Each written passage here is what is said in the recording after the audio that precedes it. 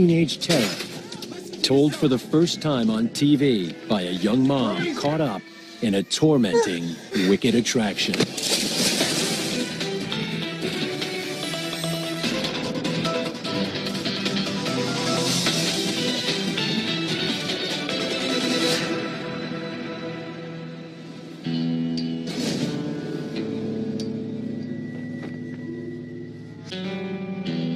The small Texas city of Palestine lies midway between Houston and Dallas. Full of old-town charm and values, it's a place where strangers are made to feel at home. But what happened here in January 2000 was so shocking, cruel, and unnecessary that the memories still haunt the community.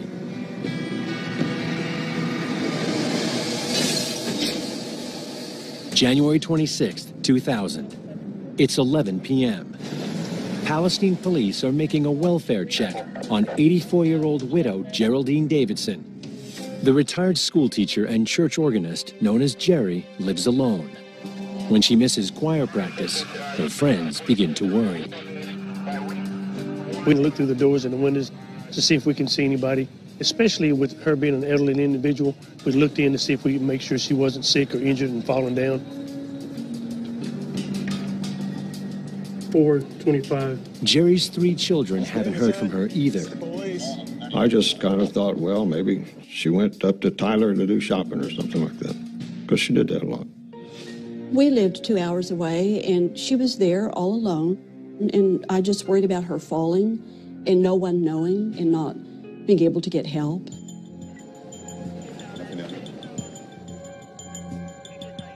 The safety of Mom was on everybody's mind.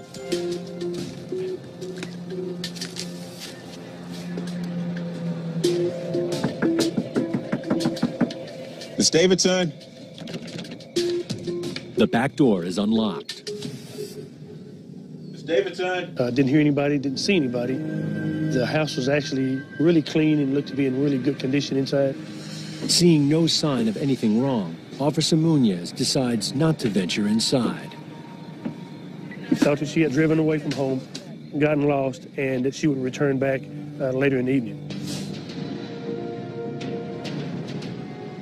Officers on patrol are asked to keep a lookout for her gray Buick. Minutes after leaving the house, Officer Munoz spots what looks like her car.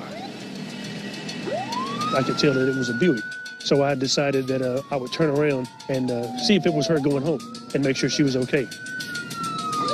160 radio. Go ahead and place us out with that suspicious vehicle. I'll give you the location in just a moment. Driver, put your hands on the wheel. You have a driver's license? No. All right. You have a registration for this car? No. Who's the vehicle belong to? Nobody knew who the car actually belonged to. They couldn't give me the name of the registered owner. What are you guys doing out here? Sergeant Munoz soon confirms his fears. That it was definitely Miss Davidson's car. The license plate comes back, it's registered to Miss Davidson. That caused quite a bit of concern, because now not only is she unaccounted for, she's no longer in her vehicle, and the chances of her being just lost or confused are probably pretty low. All right. What I want you to do is go ahead and open the door, step out of the car, and I want you to face forward. The 5 people in the car are taken downtown for questioning, and the vehicle towed for processing.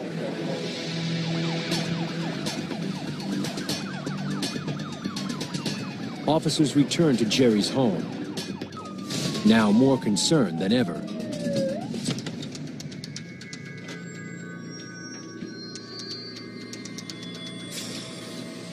This time, they discover a kitchen window has been broken from the outside. Drawers are open and have been rummaged through. Upstairs, they find further evidence the house has been ransacked. The district attorney's office is called in. It's not a murder investigation, but I promise you that bells were going off. There are people in her car. There are things in the car that look very suspicious. Something's bad has happened to Miss Geraldine Davidson. Officers interview the 5 young people found in Jerry's car. They claim they rented the vehicle from someone else. in exchange for drugs. People use crack cocaine, rocks of crack cocaine as currency. If they don't have money, they swap it for what they call a rent car, and that's what they call it. Investigators get their first major break, a name. Those arrested say the car was rented from Danielle Simpson, a street thug well known to the authorities. He's been dealt with in the past for a violent crime as well as some other offenses. On one occasion, an argument with a girlfriend almost proved deadly. Listen to yourself. Don't push away from you like that. Okay, I do not you. I'm not being an ass. I've been at you all time. I'm gone. You gone? The woman eventually decides not to press charges. He uses anger or violent behavior in an instrumental fashion, that it's a tool at his command. I think he had many psychopathic traits. Other people's pain doesn't slow him down or deter his behavior.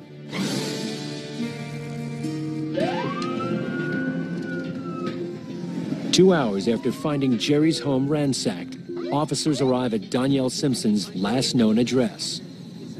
Now, Miss Simpson, what can I do for you? Okay, I'm here looking for somebody. You know a person named Danielle? It's Danielle there.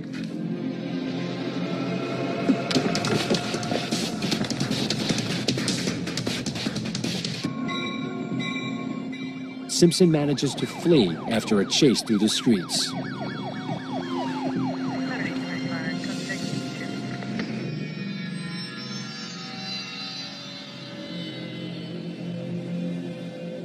Despite the loss of her husband 15 years earlier, Jerry Davidson's enjoying her retirement. She'd been a much-loved history and music teacher at a local high school. She really loved this old home. She was not going to move under any circumstances. This was her home. And this is where her friends were. However, her sons and daughter have grown increasingly concerned about her living alone. Recently, Jerry found a window broken, and then two strangers arrived. Hi.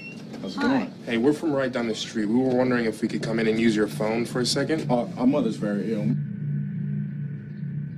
I guess that should be all right. Come on in. Thank you so much. Appreciate you. Thank you. After she did let him in, then she did go upstairs. What are you doing in here? You get out of here! Get out of my house right now! She chased him down the stairs and out of the house, and she was joking about that. She seemed to be proud of the fact that she was able to chase him out of her house.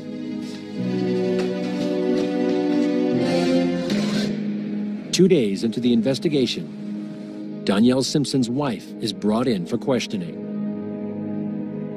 This is the first time she's told her shocking story on camera. It's a tale of twisted love and a terrifying crime many people witnessed but chose not to report. As she begins to reveal what happened to Jerry Davidson. Police in Palestine, Texas, searching for missing church organist Jerry Davidson, learned that hours before officers found her home had been ransacked, she missed a scheduled appointment, Alice Brewer's son's piano lesson. We went up and knocked on the door, and no answer.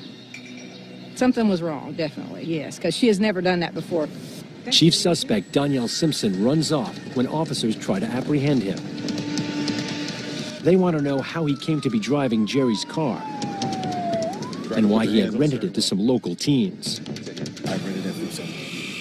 Now, his 16-year-old wife is brought in for questioning. Born Jennifer Smith, she reveals how her romance began with the neighborhood troublemaker. It was nice, it was sweet, we partied a little bit. I liked the way he treated me. School quickly takes second place as she becomes infatuated with Simpson. Well, around the 9th grade, I stopped being interested because I just wanted to spend time with Danielle. I didn't want to do anything else. I just wanted to be around him. He was still going to school, but he only went when he wanted to. The love affair doesn't go down well with Smith's mother and stepfather, who recognize Simpson as bad news. She won't let anyone keep them apart. So, you look good. You got everything? Yeah. Ready? Well, I ended up running away with Danielle. We would go to motel rooms. We would stay for like weeks. And he wanted a baby. Simpson gets his wish. His girlfriend has a baby boy. Me having that baby was something that I had that I felt like was my own, something that really cared about me. So I was very happy about that. To finance their romantic adventures, she steals money from home and gets turned in by her own mother. Hi, I'm bringing my daughter in. Which also brings big trouble for Simpson. They end up locking me up, and in the process, they locked Danielle up for messing with me, for messing with Amana. Still in love with Simpson, Smith learns there is a way she can get the charges dropped against him, and they can once more be together. The only way I can get him out is if I married him. So I got in contact with a lawyer, and we got married, and that's how that happened. I didn't want him to be locked up. They decided to get married in the theory that, well, if I'm married to him, he's not going to be prosecuted for the sexual assault. It works. Charges are dropped, and Smith is now happy to become Mrs. Jennifer Simpson. But wedded bliss does not last long. I just need you to watch the baby. Man, I ain't watching the baby, man. A new Danielle Simpson emerges, one with a violent temper. After I kept him out of jail and married him, that's when he really started showing me what it was. Most of the time he was high or just angry because he didn't want me to be around nobody. Sometimes there wouldn't even be a reason. It'd just be because he'd just go out and jump on me or whatever. But yeah, he was violent. I will kill you and your family. Get up! Danielle Simpson's violence escalates out of control. Even his own father becomes a target. Him and his dad got into it, so he done busted out all the windows in his dad's van. Stay here, man! Wait for me! Where you going? Come back here! At that point, I had already knew he had an anger problem, so when he gets like that, I just back away. Danielle chose his victims in part based on their vulnerability. I think predator is an apt label. It describes a relationship between an individual that sees other folks not as similar to him or herself, but rather as a resource, something to be utilized without regard for their well-being or feeling, much the way that a wolf views a lamb, if you will. Jennifer Simpson tells investigators on the morning of the day Miss Davidson disappeared, she heard her husband plotting to break into her home with a 13-year-old friend. Go ahead and rob this old lady. I heard him in the kitchen talking about robbing a lady, and I was telling him to stop being so greedy about what he was doing. Danielle Simpson admits to her that he and another teen from the neighborhood had stolen from Miss Davidson's home just a week earlier. But he never told me what he got from her or nothing like that. And he ended up walking out the house. Well, when he walked out, I walked out behind him. He had knowledge that Mrs. Davidson was an elderly female living alone and was vulnerable. Investigators now see Simpson's young wife in a whole new light. She admits once they knew Miss Davidson wasn't home, they smashed a window so she could go through. I climbed in. I opened the back door.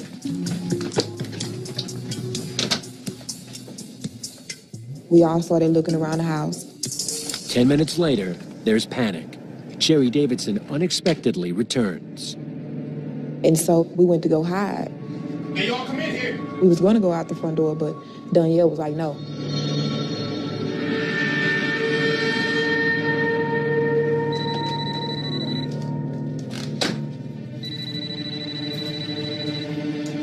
I could hear her on the phone, and then the next thing you know... Don't answer that. Don't answer that. Where's the money? Shut up. Listen to me. If you move at all, I will kill you.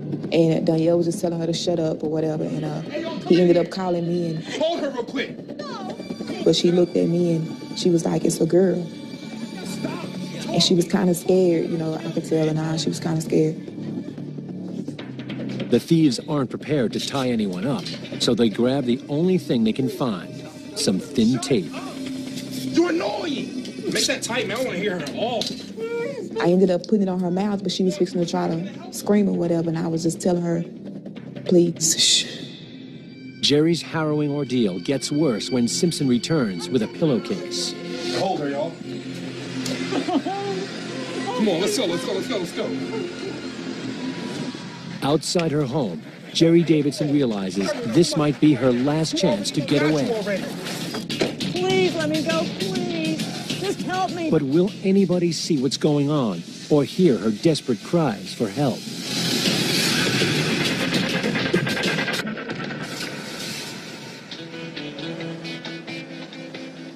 In January 2000, Jennifer Simpson is describing to investigators in Palestine, Texas, how she, her husband, Danielle, and a 13-year-old boy broke into the home of frail Jerry Davidson and abducted her. With only flimsy packing tape over her mouth, she desperately tries to raise the alarm. So he started screaming at me, saying, why didn't I put the tape on her mouth or whatever, whatever. So he was arguing with me and stuff. They ended up putting her in the trunk. That's when I knew it was serious. They go buy some marijuana. They smoke what's called a blunt, which is marijuana that's laced in formaldehyde. And it accelerates the high, makes people act crazy. Jerry Davidson is doing all she can to get free from the trunk, while her abductors bring her to a relative's home. Yeah, man, that's some crazy stuff today, yo. Danielle Simpson is seeking advice on where he might sell the stolen car. You have a lady in your car? It's not my car, it's hers. Hey, she wants to see her. And she was telling him about some chop shop stuff that they had going on. Simpson brags about what he's done. A terrified prisoner. Danielle opened the trunk of the car. Please, please, you can have my car. I can hear her talking, and she was telling him that he can have her money, he can have her car. All she wanted was her medicine or whatever. I'll just walk home. Shut up, man. Do you even know where you are? She was desperate. She knew she needed her medicine. She was begging for it. Astonishingly, his aunt doesn't report what she's seen to the police, and his wife remains content to let Jerry's suffering continue. So I just wanted it to just go away, but I didn't say nothing. Didn't say anything. The 13-year-old accomplice is now high on the drugs they've all been smoking and ambivalent to what's going on around him.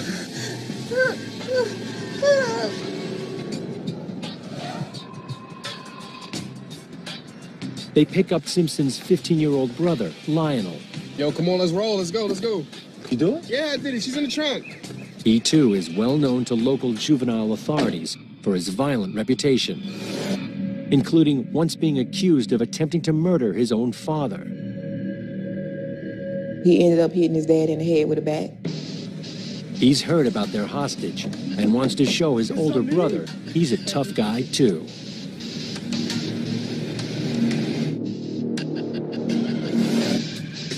A lot of times they was in competition, like who was the baddest or who could do this first or who would beat who the baddest or something like that.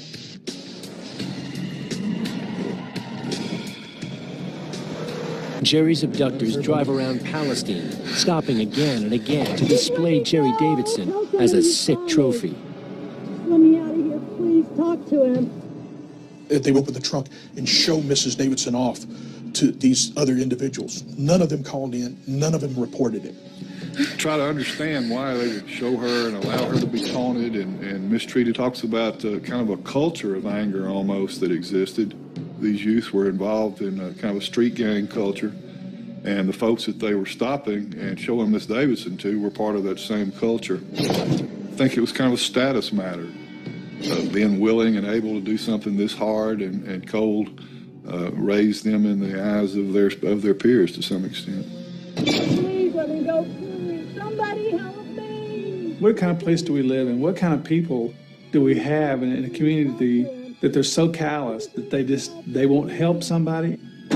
While they are showing her off to their friends, Lionel takes his fist and hits her, and may have even taken the shovel and hit her.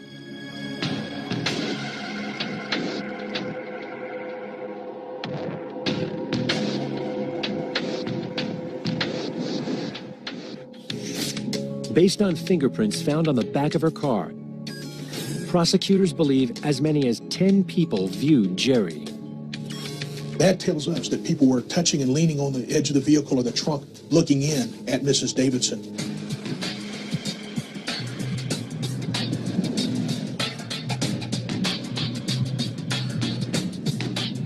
The gang then drives to a fast food restaurant, which is caught on surveillance tape.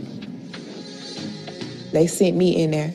Jennifer Simpson waits patiently in line, standing right next to an elderly woman.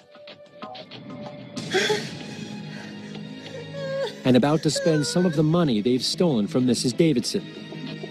She has plenty of opportunity to raise the alarm, but is only interested in getting food.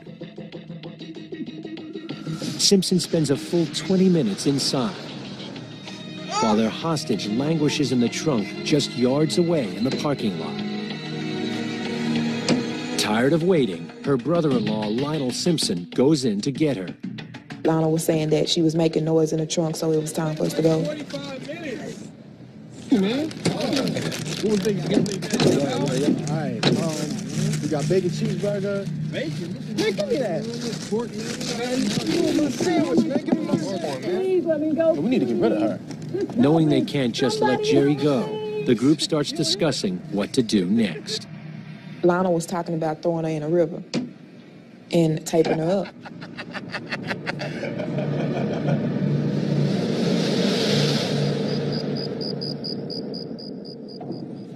They stop at a store to buy duct tape before the heartless gang goes in search of somewhere quiet to inflict yet more suffering.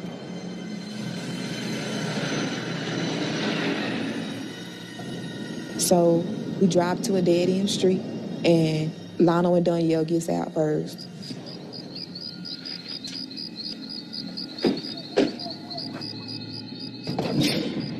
Lionel Simpson enjoys brutalizing their frail hostage. And he's rough handling her, like kind of throwing her around. And Danielle's telling him to stop, but Lionel's not trying to hear what's going on, so Lionel starts putting duct tape around her mouth. Be quiet. So he turns her over and he puts her hands behind her back and he starts duct taping her arms together.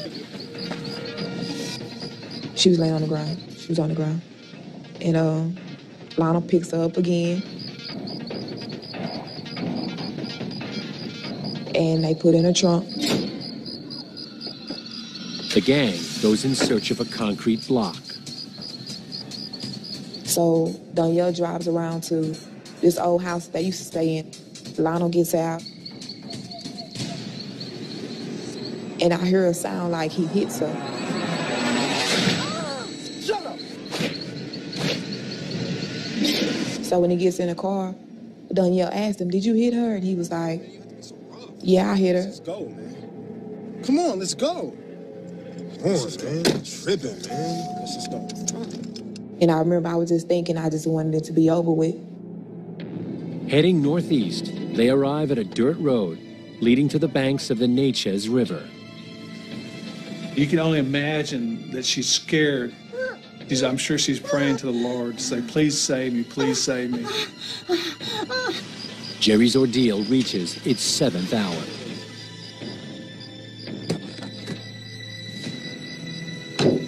I'm turned around looking at the back of from the back of the vehicle, and I see Danielle and Lionel doing something.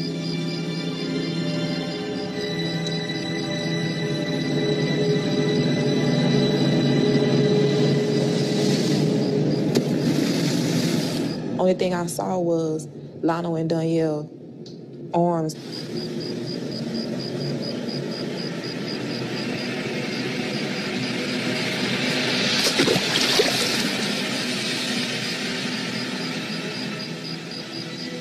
I couldn't believe that they did that. At that point, I don't even think I still even thought it would be a murder. I don't know what I thought they was gonna do to her. But once it actually happened, and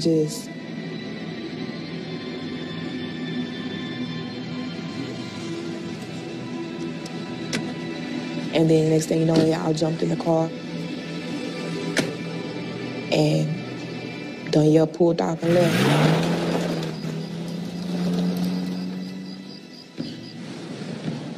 The gang heads back to Palestine, dropping Jennifer Simpson and the 13-year-old boy off at their homes, where she goes to bed without raising the alarm.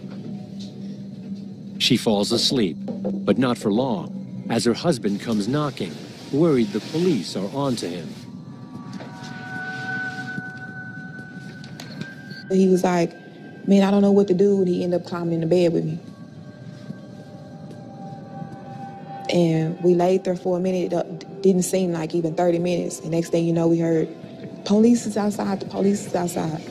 So Danielle jumps up, and when he moves, the police is shining a light in the window. So Danielle ends up getting up, and he runs out the window.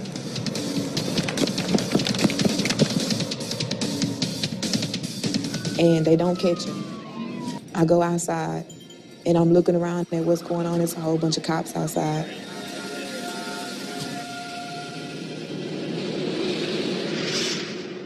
As the sun rises, police get word from a passing motorist that there might be a body in the shallows of the Natchez River.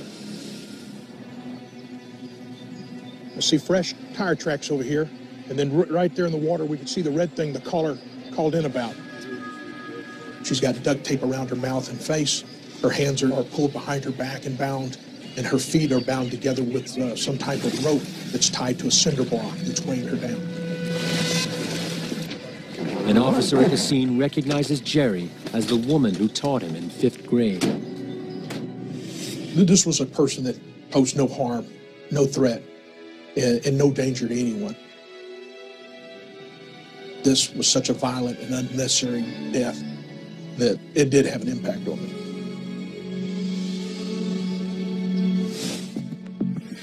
Her body is sent to the medical examiner in Dallas. The coroner confirms Jennifer Simpson's account of the savagery that had been inflicted on the frail grandmother. She had numerous injuries to her face, head, and torso. When the end finally came, it had been terrifying. The autopsy indicates that she was alive at the time she was placed in the water. She was thrown in the river and knew that she was going to die in this cold, lonely place.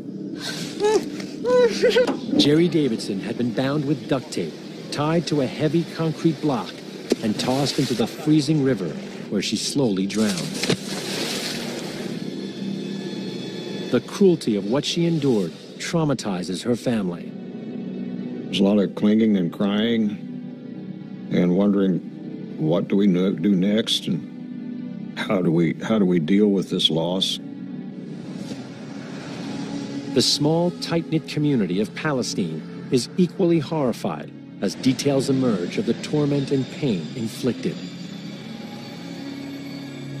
There's also fear Danielle and Lionel Simpson and the 13-year-old boy are still on the loose.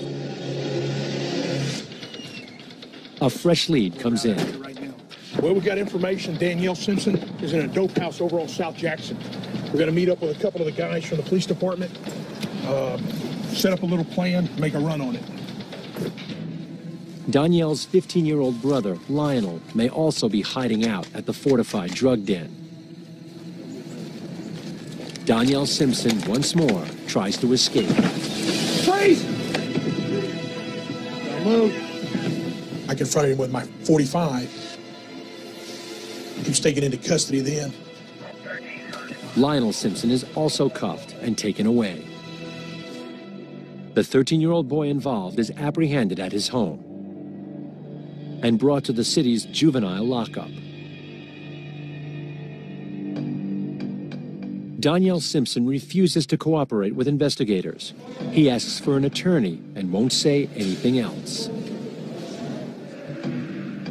Danielle's attitude was defiant, non-cooperative. He didn't give us any assistance or any information that would further the investigation.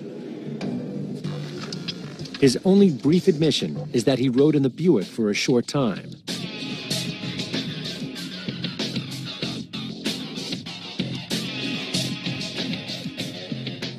His brother, on the other hand, agrees to give a written statement to investigators. The magnitude of this offense, what they did, and the seriousness, it didn't seem to have an effect on him one way or the other.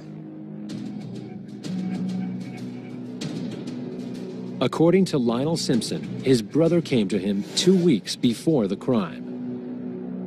Danielle had a plan to break into Mrs. Davidson's home and steal whatever they could, and then to steal her vehicle and hopefully sell it out of town somewhere to a chop shop and make what money they could. Lionel admits to investigators he was involved in the murder, but he says he had nothing to do with putting Mrs. Davidson in the river. He did it, no, she did it, he did it. It's just everybody finger pointing in different directions. Nobody really wants to take responsibility of who actually put Miss Davidson in the river. They each say the other one did it.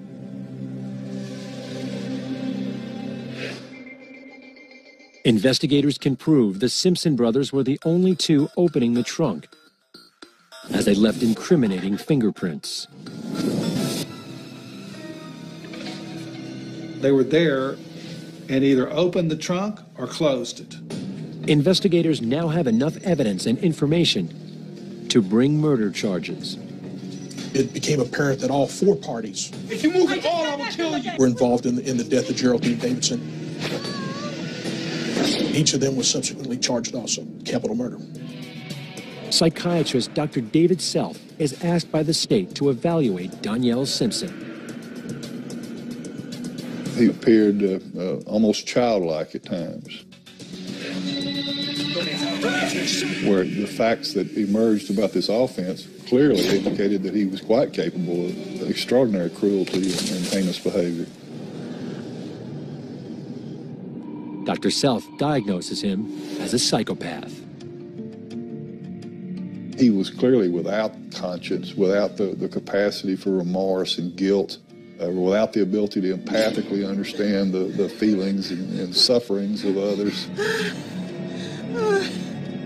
and failed to take responsibility for his own behavior pretty characteristically.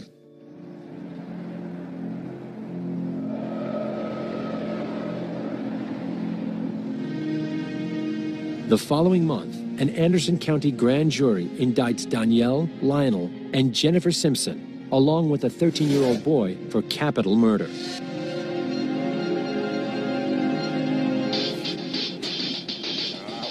Now, wife turns on her husband as Danielle Simpson faces his own battle for survival. The state wants to execute him, but prosecutors receive a major setback. A judge rules that not a single word of one of the key confessions can be used in court. A ruling that might just let the killers get away with murder.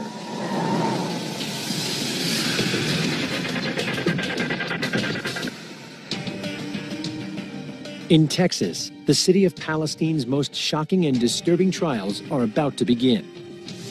A young husband and wife and two teens are accused of brutally assaulting, kidnapping, and murdering 84-year-old Jerry Davidson. But we're going to tell the story just as if we were telling the story from that day of how she was brutally kidnapped and then finally murdered and dumped in the Neches River. Glad robbed this old lady. I'm talking like clean her for everything she's got, man, everything. In a plea deal, the 13-year-old boy agrees to testify against the others. We've struck a deal because I feel that he's the least culpable in this case. He pleads guilty as a juvenile to murder and receives a sentence that matches his age, 13 years. Jennifer and Lionel Simpson will be tried as adults, but since they were under 21 at the time of the murder, the death penalty is off the table. In a letter to his mother, Danielle Simpson accuses his wife of being the main instigator and even suggests she threw Jerry in the river while he sat in the car. Oh, let's just go on, man. Tripping. When he was saying that I put the lady in the river, that I drove the car, and I couldn't understand why he did that. It defies logic, because who was driving the train all day long? It was Danielle and then Lionel. The whole community is angry and distressed by the murder, and so the court hearings are moved to neighboring counties. Just as Jennifer Simpson's trial is ending, she accepts a deal, life with the possibility of parole after 30 years.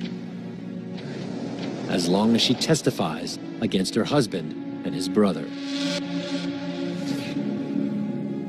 In our exclusive interview, she claims her conscience is bothering her.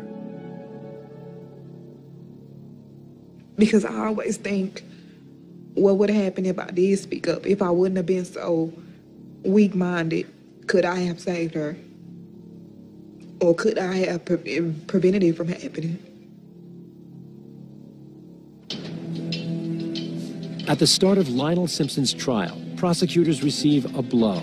They can't use his statement against him because of a major error which the defense seized on. The law is pretty clear. It says you got to contact his parents. Well, we didn't do that. In the end, the case is still strong enough, and he too is convicted, getting life with the possibility of parole after 40 years.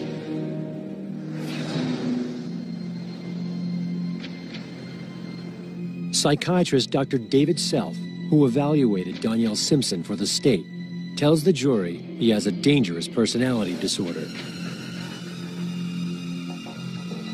We undertake what's called risk assessment. I assessed Danielle at that time as being in a high-risk group. I think that the events of driving her around and tormenting and torturing and mistreating her were amongst the crueler things I'd ever heard of in my whole life. After a 5-day trial, Danielle Simpson learns he must die for what he did. 11 months after the commission of this offense, Danielle Simpson is found guilty of capital murder and sentenced to die by lethal injection. It's mind-boggling to think that people could act that way toward another human being, and could allow another human being to be treated in such a way.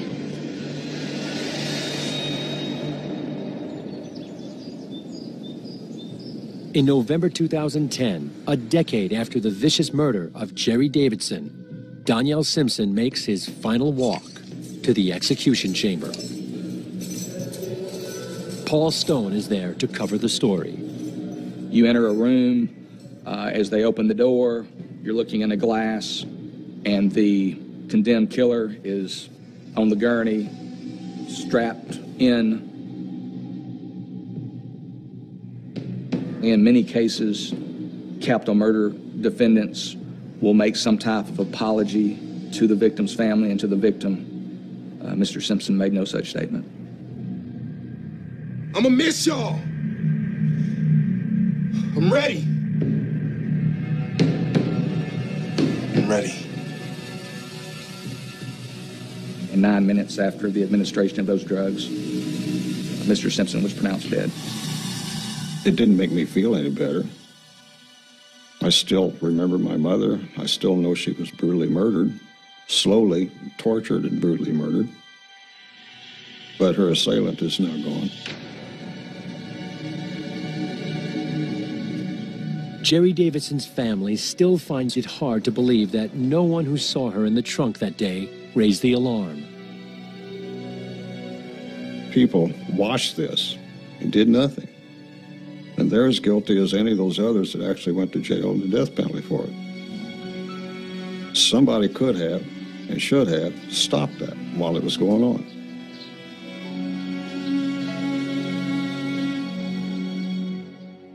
In 2007, the youngest boy involved reaches his 21st birthday. He's released on parole for 7 years, due in part to the forgiving nature of Jerry Davidson's family. We could see some redemption, some good to come out of this young man's life. We just felt it was the right thing to do. Jennifer Simpson will be eligible for parole in 2030. She will be 47. If I can go back and change the hands of time, would it be something to prevent what happened? Because what happened to her was wrong, and I'm sorry. A new law is introduced in Texas in the memory of Geraldine Davidson. To witness a felony crime and not report it is now a criminal offense.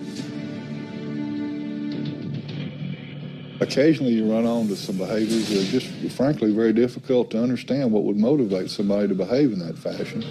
And this was one of those cases. Yo, come on, let's roll, let's go, let's go.